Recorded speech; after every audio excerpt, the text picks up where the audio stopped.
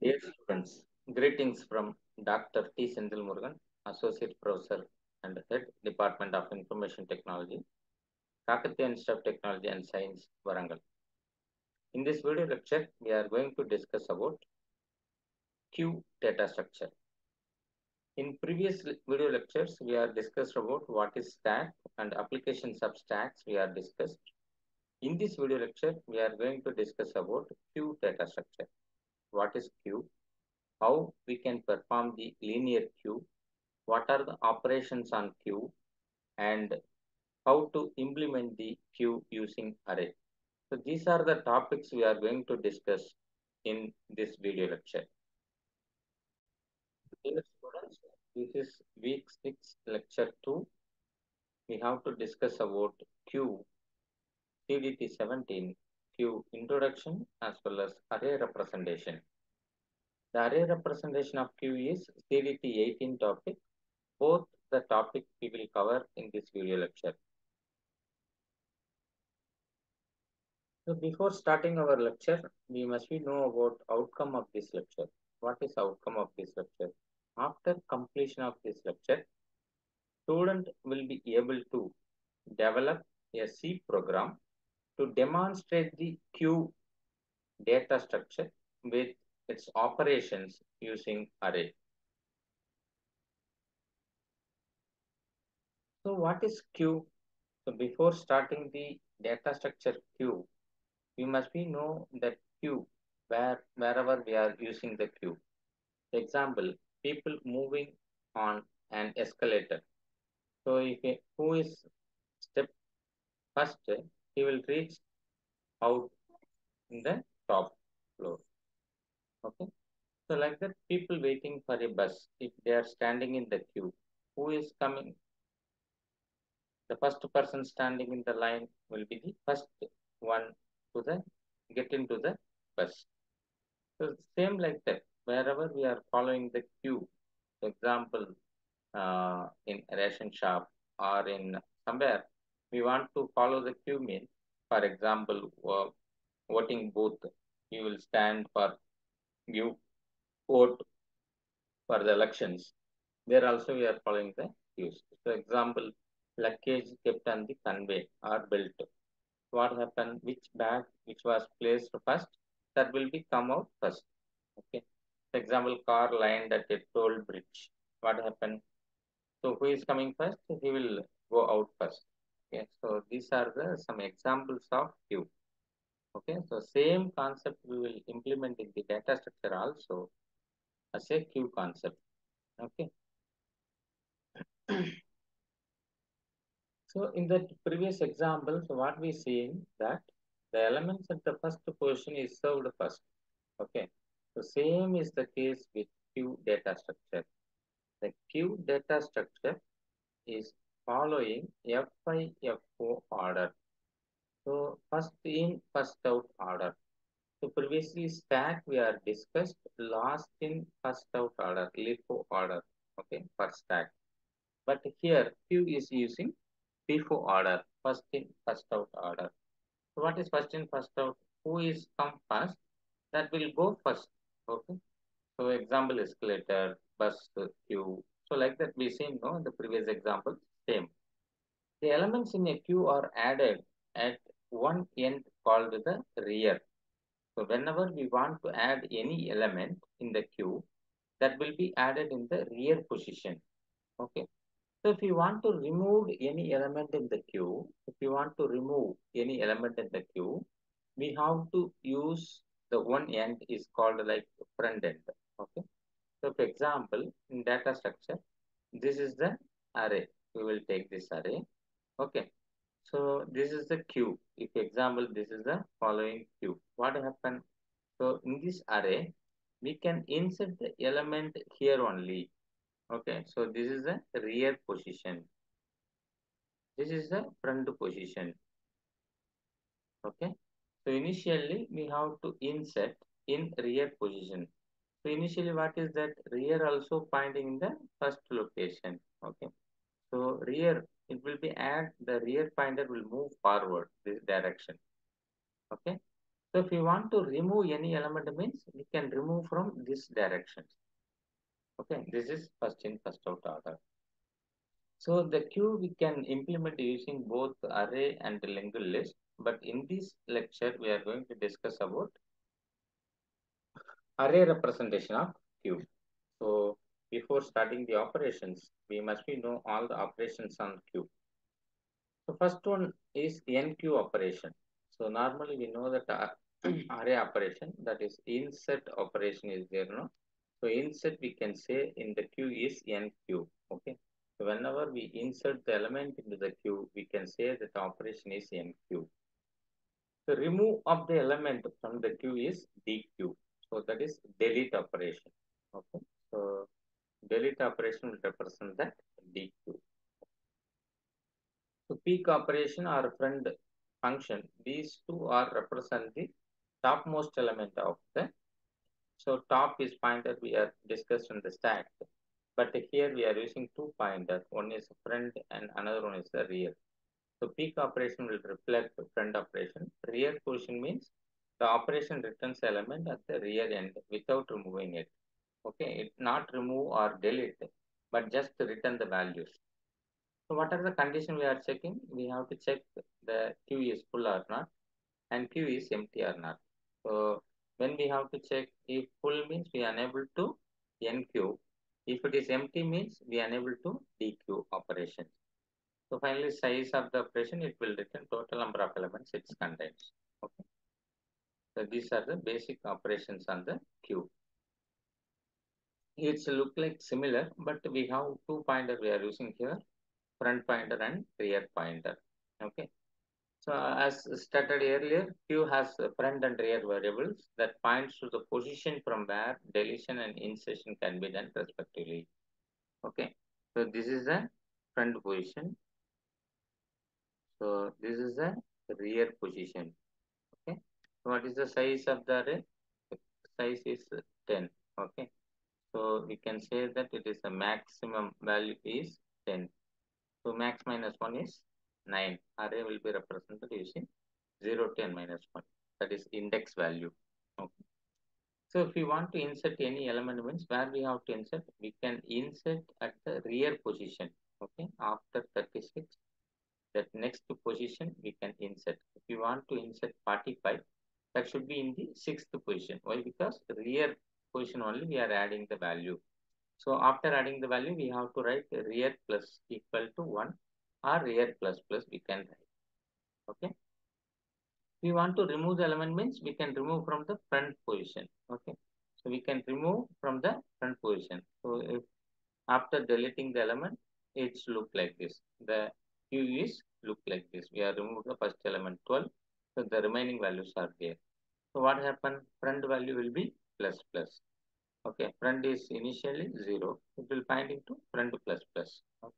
So whenever we are inserting the element, rear plus plus. Whenever we are deleting the element, front plus plus. Okay. So in the figure 1, initially front equal to 0, rear equal to 5. The position they are saying. If we want to insert the 45 element, what we have to do? We have to increment by 1. So 5 should be 6. In the sixth position, we can assign the values. The rear is pointing to 6. Simply we can assign the value into the 6. If you want to delete an element in the queue, what we have to do? We have to delete from the front position. So this is a simple algorithm. So if you want to NQ operation, what we have to check? We have to check rear equal to maximum minus 1. So that means the entire queue is full. The entire array is full. Then we can print that overflow. Otherwise, what we have to do? We have to, after printing it, it will come out. So otherwise, we have to check front equal to minus 1 and rear equal to minus 1. Both it is pointing to the minus 1 means it is initially set front equal to rear equal to 0. Then we can set 0. Then after that, else rear equal to rear plus 1. Okay. So that we have to check. Why? Because in the rear portion only we are inserting the element. So rear value we can set it into the 1. Okay. So next, set q of rear equal to number. Whatever number we are given, simply it will add it into the rear portion of the queue. Okay, this is a simple algorithm for insert element. For remove the element, what we have to check? We have to check it is empty or not. If it is empty means we are not able to perform the queue operation. So what we have to check? Rear is maximum minus 1 means that queue is full. Okay, if otherwise it will be the, you have to check underflow condition. What is underflow condition? That is front equal to minus 1 as well as rear equal to minus 1. The initial condition, both it is pointing to the first location, there is no value. If there is no element means we are unable to dequeue the operation. So simply we can write, we have to check it is overflow or not.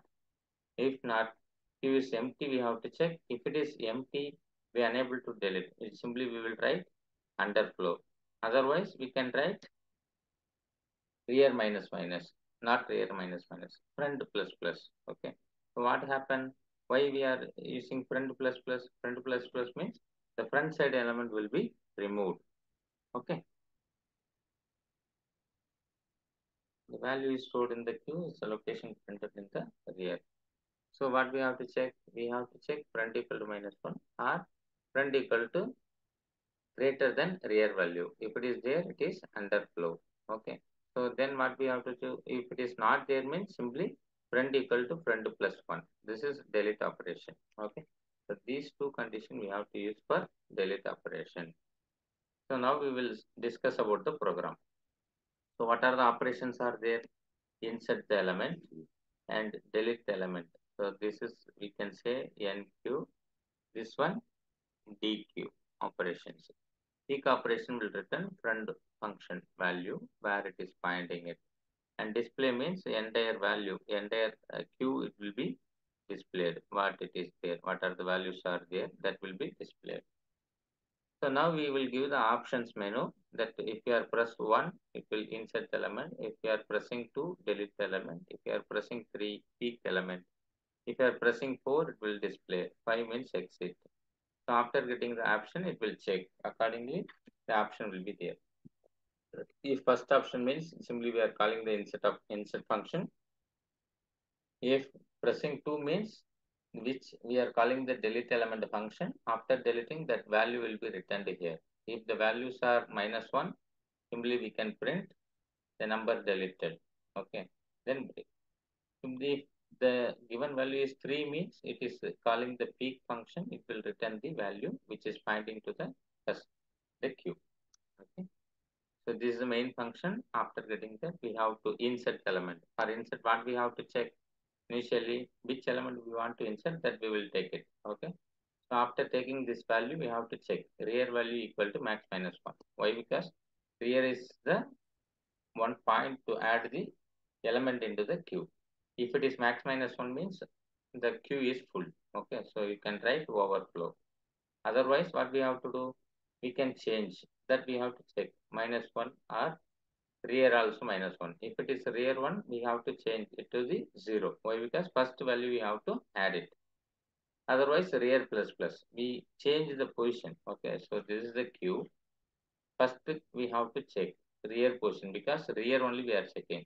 If rear is pointing to maximum minus 1, we can say it is overflow. If not, we have to check it is no values in the array queue or not. If both are pointing here means minus 1. Okay, so both are representing minus 1 means no element in the queue. That is the first element. Then rear value we can change it to 0, the first location. Okay, so if this condition also is not, it is not overflow, it is not empty. Then we have to, somewhere it is pointing means, then rear value we can write it is rear equal to rear plus 1. Okay, so that is rear plus plus. So after changing the pointer, simply in the queue of rear position, we can add the value, which value we are getting it from the user. Okay. So delete element. Delete element, what we have to check? So front equal to minus 1. So if any elements are there, the front position is pointing to the front location. Okay. In the front location equal to minus 1 means no element into the queue. Our rear value is greater than front value. Okay. So rear pointer is pointing it. So front pointer we are deleting here. Okay, it will move here. When we are deleting, front pointer is moving forward direction. When we are removing, the rear position will be -1. What we have to check? If it is not crossed this value, okay. The example we are deleted. So rear pointer is pointing to here only. If both it is greater than that value, we are unable to do that. Both conditions are under flow. Otherwise, we can remove the topmost element, front element of the queue that will be assigned to value, because this value we are returning to that function. After that, front pointer is pointing to next location. Then we have to check front is greater than rear means simply we can print -1. Otherwise, return the original value. So now peak operation, you know that return the queue of front position where it is pointing to that. So display functions, it will start from the front pointer to rear pointer. Okay. So simply we can print the entire queue. So this is the main. After choosing the operation, it will perform. It will ask the value. It will be inserted like that. It will show. You can call one by one. You can check the test cases. So types of the queues. The queue have multiple types like the circular queue, D queue, priority queue, multiple queue. So these topics we will discuss in the further videos. Okay. So now we have discussed what is queue, what are the operations on queue, how we can implement the queue. So using queue concept like programs also we discussed. Okay. So array representation of the queue we are used for that front and rear pointer we discussed. What are the condition we have to check? Overflow and underflow. Those things we are checked, and with that we are implemented the NQ and DQ with the algorithm. After that we are written the program and explain step by step explanation for the operations on queue. Okay. So now we are end of this lecture. So after discussion of those topics, so you know that you have to do this lecture level practice problem. So the following operation with the help of queue, and draw the queue after each operation with the front and rear pointer. So what we have to do first, initially you can calculate what are the operations are there. So initially insert operation, 1, 2, 3, 4 elements we are insert. After that, is full or not you are checking. If it is full means it will print stack is queue is full, or otherwise overflow you can check. Or after that you have to perform DQ operations 2 times.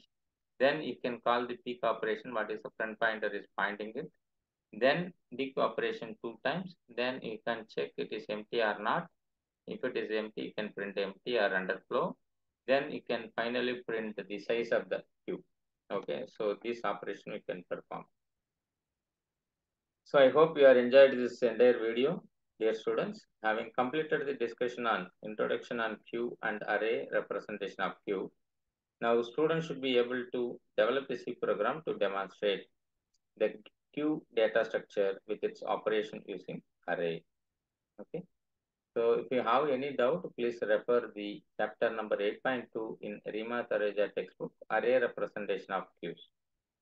If you have further doubt, you just visit the weekly tutorial sheet as well as come with the doubt we will discuss in the classroom discussion. Thank you very much for listening. Thank you all.